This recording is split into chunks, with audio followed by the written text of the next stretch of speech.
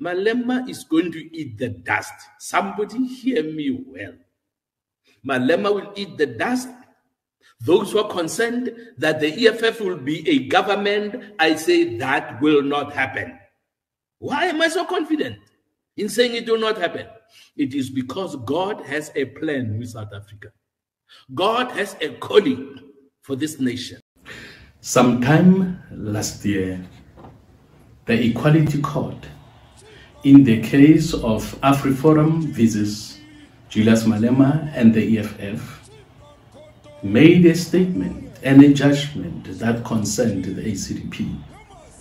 They said singing or chanting, "Kill the Boer, kill the farmer," is not hate speech.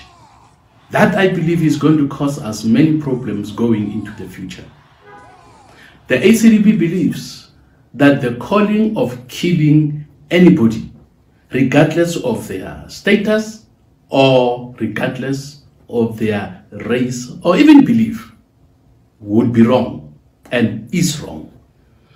So for the EFF yesterday, led by their leader Julius Malema, to sing and chant, "Kill the Boer, kill the farmer," was totally unacceptable, and the ACDP would like to condemn that in the strongest possible terms.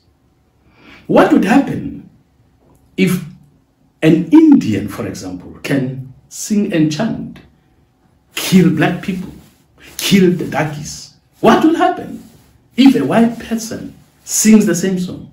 Would the same Equality Court or the same judge who gave that judgment and ruling say it is not hate speech? We believe South Africa, with its myriads of problems, needs the cooperation of all race groups to build this nation into a great, peaceful, and prosperous nation. For that to happen, there needs to be respect for one another. There needs to be respect for people's different opinions and beliefs. Killing should never be respected. Chanting, killing other people would never be correct. Or, for argument's sake, if a man can say, "Kill the women, kill the women," would that not be hate speech? Would that be acceptable? Or maybe make it tribalistic. We say, "Kill the Sotos, kill the Tswanas, kill the Tsongas, kill the Zulus." Would that be acceptable? I believe that would be wrong. Therefore, I appeal to the EFF, particularly the leader, their commander-in-chief Julius Malema, to refrain from using language that is inflammatory, that is hateful. It is hurting. For the farmers to hear young people chant, "Kill the farmer," it is hurting. And to us who are peacemakers, us who are nation builders, us who love peace, we would never condone such a call or such singing or chanting. So as I appeal to the EFF, as I appeal to Julius Malema, to please, for the sake of moving South Africa forward, let us be nation builders and say words, speak words, sing words that are building and not dividing. The ACDP says what Malema and the EFF did was wrong.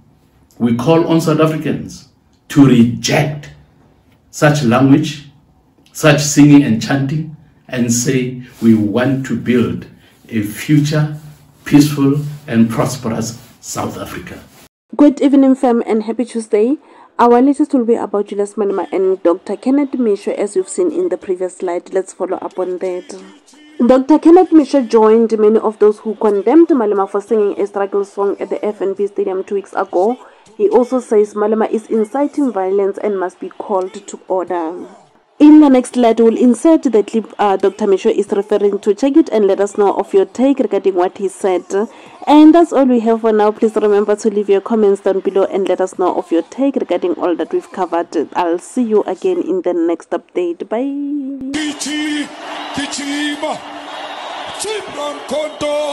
Alliance shoot to kill Yamaza, kill the poor, the farmer, kill the poor, the farmer.